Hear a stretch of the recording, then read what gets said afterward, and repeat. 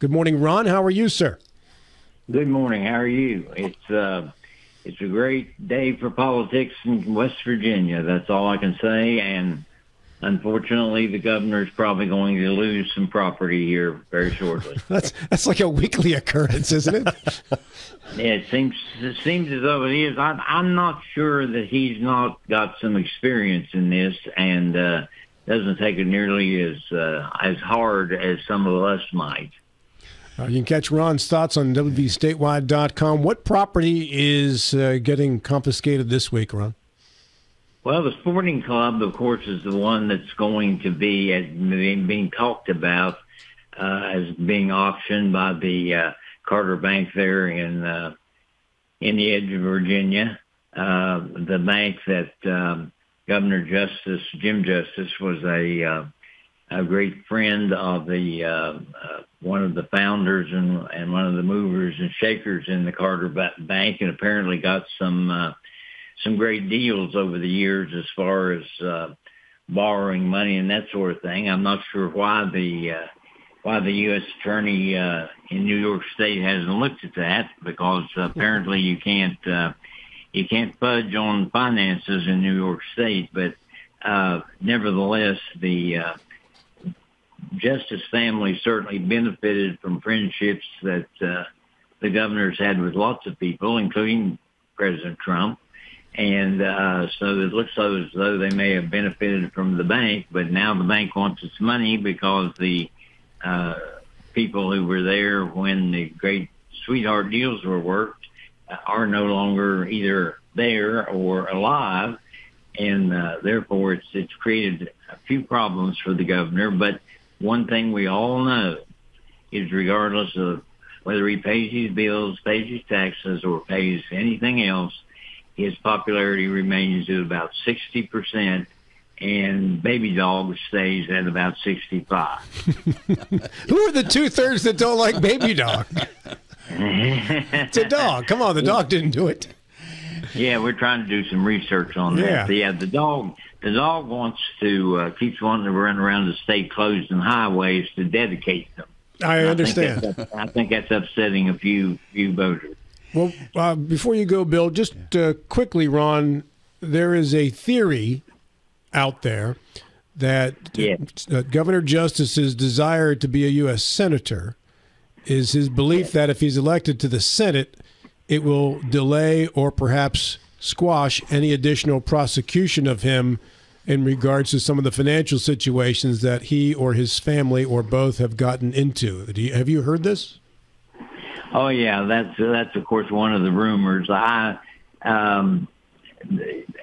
we all will know, those of us, the crew here and others who've been involved in politics, know that there's always rumors about lots of things. That's certainly a possibility. There's no question that they would have a tougher time. Look at the esteemed senator from New Jersey, who has done almost anything he wants to and is still in the Senate and hasn't been removed and nothing's happened to him. And there's others. There was this very serious questions about our Congressman Mooney and his expenditure of campaign funds for Chick-fil-A sandwiches and so forth. They were supposed to be hot on the trail of Congressman Mooney, 3, 4, 5 years ago, and absolutely nothing has happened. Mm-hmm. So whether or not Jim Justice would try to parlay being a senator into helping his financial condition, I have no idea. But as I said before, and we'll say over and over, the voters don't seem to care about that anyway. Yeah. Good morning, Ron. Bill Stubblefield. Let's try to frame out or put some dimension upon the Justice's financial problems. It's my understanding he owes $300 million plus to Carter Banks. The Sporting Club is one that's going to be in question that may be repossessed. You didn't co-sign for him, did you? No, I did not. No, that was his wife and his family. Thank goodness I did not. Yeah. Bill is of the means where that would just be a little cash disbursement for him. Yeah. but also the helicopter was an issue. But besides the helicopter and the sporting club, how much farther will this extend? Will it ever get to the Greenbrier itself? Well, there are plenty of people who I value their financial judgment. Now, most of those have very little experience or any idea of how politics actually works from the inside out. But most of the financial people that I know have been telling me for at least 3 years, probably 4, that they have looked at the financial condition of the Justice family and the governor, and that there's no way that he can escape being absolutely devastated financially by the. And again, it goes back to things like my question to you, which obviously was a joke, but whether or not he has personally signed on notes at banks. That's something that probably, again, back to us, but my lawyer and your lawyer would probably be very hesitant to have us going into banks signing personal debts in our names if in fact we could get the money any other, the funding any other way. Now, maybe they have operated it as a coal company. They operated several coal enterprises around the state and Kentucky and Virginia. But maybe they can figure out a way to escape it. Some of those people who I'm talking about who told me 3 years ago that the governor was going to be destitute, they predicted he would actually live in the governor's mansions. What a strange feeling, because that'd be the only place he'd have to live. But that has not happened yet. And I've got serious doubts in the political climate that we all know about that it's going to happen. But I think under normal circumstances, and what's great about this governor, and I will concede it every day, and I don't want anybody either to think that I dislike Jim Justice. Jim Justice is a lovable character. I keep calling him, as you know, Mr. Haney from Green Acres. He reminds me of him. He's got a deal to work anywhere, anytime. He's got an explanation for anything that goes wrong, and they're always pretty good explanations. If you really check them out, sometimes they don't work exactly the way he says they do, but he's very good at talking, and he's very good at getting on the level. I've seen him go into of the audience. I have seen him go, from the Greenbrier to Gilbert, West Virginia, and Mingo County, and he can communicate as well in Mingo as he can and at the Greenbrier. And it kind of reminds me of an old saying by all of our friends, I'm sure, the late A. James Manchin, when he was Secretary of State or Treasurer One. He said a great politician has to be as happy in the choir loft as they are in the cat house. Yeah. So I think that maybe Governor Justice, I'm not going to accuse him of, I don't want Kathy after him, so I don't want to accuse him of being at the cat house, but I think he would be as comfortable either place too. Let me go back to my question, if I can. Do you see this extending how far past the sporting club, the financial? Do you have you heard anything that's going to extend to the Greenbrier itself or other holdings, or is it going to be limited just to the sporting club? Well, again, people who have told me about this for going on 3, 4, 5 years now insist that the Greenbrier is next, and that it is going to happen very, very shortly. I don't know. Most of the ones that have told me that normally are correct about things and know what's going on. But again, I will caution that most of them, the ones talking to me, are experts in finance. I would consider them experts in finance, but not experts in politics. So I don't know if there's some way, somehow, that politics can slow this process down. There probably is. Politics can slow anything down. So probably is. But I think we'll know by the time the U.S. Senate race reaches November. We'll know where that's headed at the very least. Good morning, Ron. This is John Gilstrap. Was this situation created organically in the sense that Governor Justice had financial issues and stopped paying his loans, or was the situation forced because the bank, with Carter Bank, whatever, I guess that's what it's called, because they changed the sweetheart term that he had, and that forced him into difficulty paying? The older guy died. Well, he died, but then the son did not get the sweetheart deal.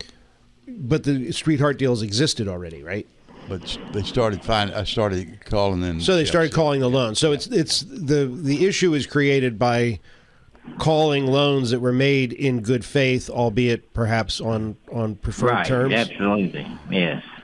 Well, and I think it's a combination of both. I think that, and that's almost a cop-out answer, but I still think that's true. I think we're in a different age and a different conditions. And, there was a time I was assistant mayor of Charleston, for example, and a friend of mine and the mayor, Kent Melton, was sitting in my office one day, and he said that he was headed to a board meeting, one of the big Charleston banks. And he said, and as he got up to leave, and it had nothing to do with the bank, he just looked at me and said, is there anything you need, anything I can do for you? And I said, well, you can pick me up $5,000 while you're over at the bank. And I promise you this, within an hour, he came back with an envelope with $5,000 in it and a note for me to sign. But that happened in an hour. And I used the money to pay off some debts, but you tell me where you could do that today. It's a completely different situation. You're not going to walk into your friendly neighborhood bank and walk back out with $5,000 just because on your word you said you'd pay it back.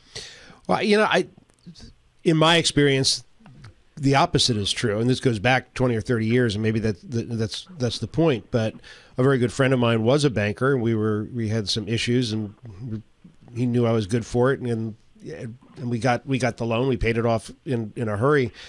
So I don't know. It feels like that kind of thing goes on all the time. Does it not, or is it just is the spigot shut off for that? Ron, before you kind of extend that, are there other banks involved besides Carter Bank? I've not heard about any other bank involved. There may be, but that's the only one I've heard. Let's shift gears. Earlier this week in Raleigh County, the 4 candidates for governor, Moore, Morrissey, Mack, and Miller all got together and decided that they would talk politics. And as that debate emerged, the reviews that I got said that Mack Warner was basically the guy who came out as the education candidate. Did you feel like any of the other candidates aligned themselves with any particular category of what needed to be done in the state, other than all of them doing their best to extol their own conservative bona fides and Trump allegiance? Yeah, if you can find how close you are to Trump, that's the important thing. I think Moore Capito spoke very wisely about the financial condition of the state. I think that he distinguished himself in that regard. The thing that I keep cautioning, and a few other writers around the state, is the happy Republican, liberty-loving majority Republican legislature, supermajority, who wants to chop taxes, who wants to do all sorts of things, that there should be a little caution involved, because you've got all that COVID money, you've got who knows, the financial, again, back to the governor, the financial wizard who seems to be able to create finances out of the dust, we're concerned about that, and I think More Capito captured that concern. I'm not sure the average citizen out in the home obviously likes the tax cuts that have taken place, the tax cuts that the governor is recommending, and they don't look at where we may be sitting 5 years from now. Everybody I trust in government finance says we're going to be in terrible shape, but I guess we'll see. Incidentally, I don't want us to get too involved in these minute issues that are not as important as Cheryl Kumpf's fight with Craig Blair. Can I bring that up? And we talk about the covering the parking meters of handicap at the Capitol. What? That is the burning issue around the state. I've not heard of this. Tell me this again. Mrs. Kumpf, who is, of course, the wife of Delegate Larry Kumpf, who was a great-grandson of the late Governor Guy Kumpf, is very devoted, and she is wonderful, wonderful lady, absolutely fantastic lady, and very devoted to her husband, very devoted to the state, very devoted to her marriage. Every once in a while, drives the nearly 5 hours to Charleston to visit the legislature. And she did that last week. And when she arrived, she has a handicap sticker, has had an illness that she's kind of chronicled for everybody on social media. Everybody knows that there's no doubt she has this illness, has a handicap sticker. And when she got to the Capitol building itself and was going to park on the handicap parking lot, every meter on that parking lot was bagged with, they're calling it a bag, it's like a bank bag sort of thing, cloth bag, put over every meter saying they were reserved for the state senate.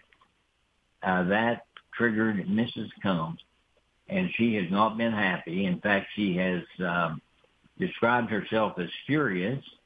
She's made several postings on social media about Senate President Blair having no concern about handicapped people and blocking that parking lot.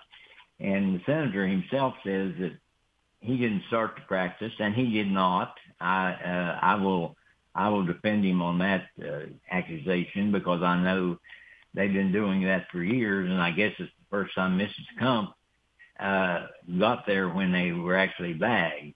But it's an ongoing controversy, and she's challenged Senator Blair to meet her out in the hallway and then discuss it. And she says Roger Hanshaw, the Speaker of the House, has indicated he's totally on her side and will defend her and the right of. And I think we'd all agree that there should be handicap. If a handicapped person got to that Capitol and there was no way at all to get inside and find a place to park, then I think we're all sympathetic. Well, all due respect on this topic, Ron, I think this pales in comparison to who the next governor of the state's going to be, though. Oh, really? Well, okay. Well, maybe I've been in politics long enough to know. This sounds more like it's a little squabble that could be settled by unbagging a couple of meters and getting the police to do their job. Well, I thought that would provide something for you all to talk about all next week. And you might bring in several parties that would want to testify. You never know. I could do the trial about it here, I guess. I don't know. I know Cheryl Kumpf through Larry. She's a wonderful lady. I like the Kumpfs. They're good folks. I had no idea that this parking squabble was going on. I'm completely in favor of those who need to use the handicap parking spaces and have the appropriate stickers being allowed to use them. That being said, I have no idea what the tradition is in Charleston in terms of bagging those. I don't have a clue what that's about. But the parking stickers have been abused. They were bagged long before Earl Ray even was Senate President. They did it claiming they did one thing she pointed out, which is true. Each senator has, during any time of the year, has a parking space on the boulevard there and on Greenbrier Street that's very close to the Capitol. And extra important people who need spaces even better than that, so that the parking lot is arguably a little closer for some people. I have a few but the comments. center has a parking spot. They just don't use it. Summer Barrett says there are other handicap spaces available. Jackie Long said that has occurred for years too. So yeah, I don't know what the story is. I'm completely unfamiliar with you there? Yeah, can you hear me still, Ron? Did we lose you? I guess we lost Ron. All right. Well, regardless, I wanted to get more out of him about the governor's debate in Raleigh County because, parking squabbles can be settled without a whole lot of involvement of the Senate president, I would presume. But the governor's debate earlier this week, Bill, that's really where the focus needs to be right now about serious issues in this state. It really does. I did not listen to the debate. I wish I had. I'm having a hard time getting consensus of who won, who did not win. Generally, people are very free in expressing their opinion. I've heard less so this time than previous debates. We will do a candidate forum. We're shooting for, I believe it's April 16 and 17 this year. Early voting begins May 1 and runs through May 11. The primary is May the 14th. So we always try to do these before the early voting begins. We wanted to get a little bit closer, but the rooms weren't available, so we're settling on that mid-April range there right after tax day is done, the 16th and 17th. Did Ron get back to us there? Very good. Colin says he's back on the line now. Ron, are you back with us? No, Daddy. You were right back with us. Are you there? Yeah, I'm here. Okay, I have about 2 minutes left before we run out of time in this segment. Well, that's not time enough to cover Cheryl Kump and Craig. All right. Okay. All right. I'll play the game. I want to go back to the 4 candidates for governor who met earlier this week in Raleigh County, and if you could tell me what's the buzz around Charleston in terms of who they think right now is the person who is in the lead. It is my belief, which coincides with most of the people I know, and I think we're accurate, is that Moore Capito is the leader, that Patrick Morrissey is next, and probably Mac Warner is third. Chris Miller, who we all had thought would spend a tremendous amount of money a year ago, and his name on the voter and hasn't done all that much.